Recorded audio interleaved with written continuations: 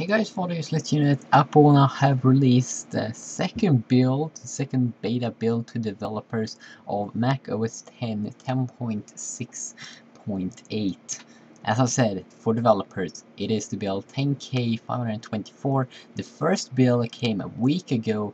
It was called 10K521. So as you see, they've updated some stuff. It seems to be focusing mostly on Airport, graphic drivers, Mac App Store, networking, QuickTime, and VPN. Yeah, there was a lot of things there.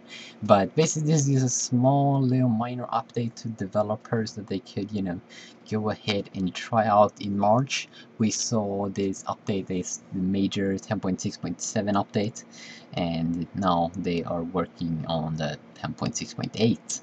So if you're developers, this is very good, and I also already think you know that this is going on because you're a developer. That means you're a geek. That means that you know stuff, that you aren't Twitter. You know when new stuff will be released.